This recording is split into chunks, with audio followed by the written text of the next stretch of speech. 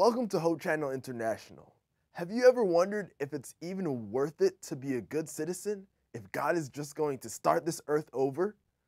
This video will tell you exactly why it is.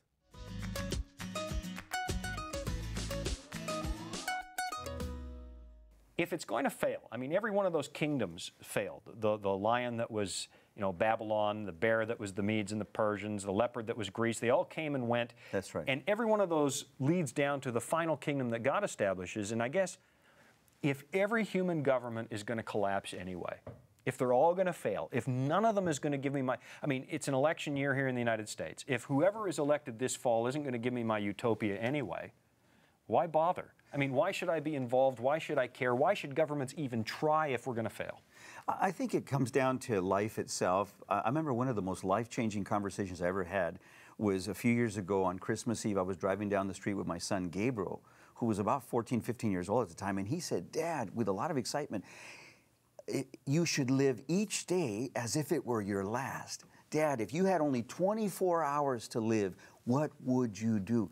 My son struck me so directly to the heart, and he laid into me all excited that I had to get up in church that Sabbath and say, I'm tossing out my sermon, and my son gave me my outline.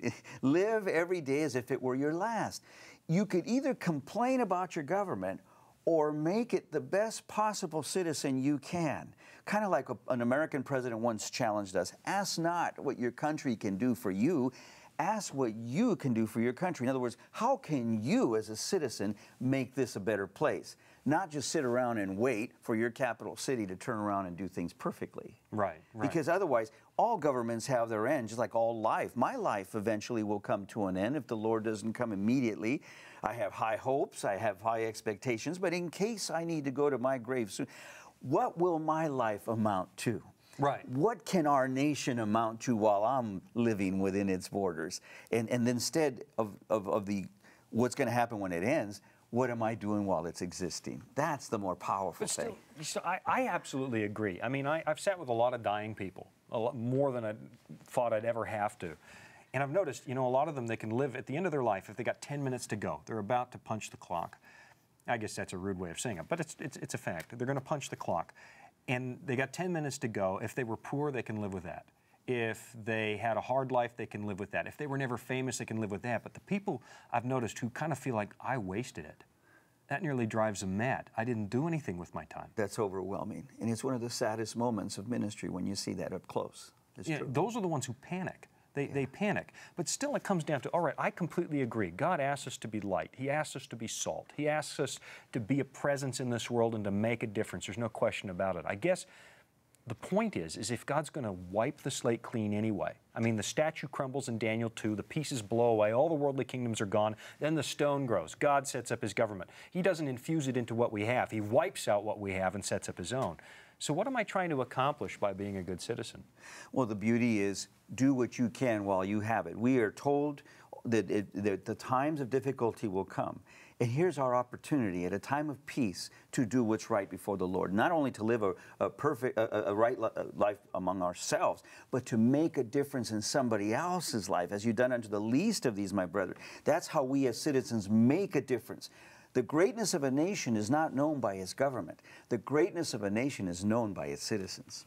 Well, there's a powerful statement, because quite often, every time I'm disgruntled, I mean, I read the news every morning and I get irritated. All right, look at what we got for government. And it doesn't matter who's in power. I've been saying that for years. Every government comes and goes, oh, I'm irritated. Look what they're doing. But what you've just said kind of takes the attention not so much, it's not so much on those in elected office, even though I think we ought to hold them accountable. Yet at the same time, the real difference is not made there, is it? It's not made at the... The answer is not with the government. The answer has to be in our hearts, and that's why the Lord is with us. He will bless the nation when He blesses the people. Israel was blessed throughout Scripture when they gave their life unto the Lord. It's when the citizens walked away from the Lord that you began to feel the shadow. Yeah. There's power in that. And our viewers today, many would wonder, well, if our government was just doing this or if it wasn't doing that, then the Lord would bless our country. No, it has more to do with our citizenry. It's like a local church. What makes a good church? Having the right pastor or having the right church members? Well, there's a powerful question. We do like to blame the pastor. I guess there is an analogy. I mean, there's a balance there for both, but a church is known by its members. Every church has a character and a personality, and that's defined by its membership. Pastors come and pastors go, but a congregation defines that local church. And I think citizens define their nation. And that's a wonderful opportunity that Christians can seize. Well, I think that's probably right. I've often wondered, all right, I'm not going to turn the world upside down. I will not, no matter how many friends I get on my side, bring utopia. That's right. It's not going to happen. But why do I try? Well, I do serve a higher kingdom. I serve a God who's going to establish a kingdom, and He's asked me to tell people, hey, here's what I've got planned. But better than telling is showing. Come to my home. Here's what it looks like when you live with God. So you can prepare to be citizens of that eternal kingdom that is imminent, is coming soon.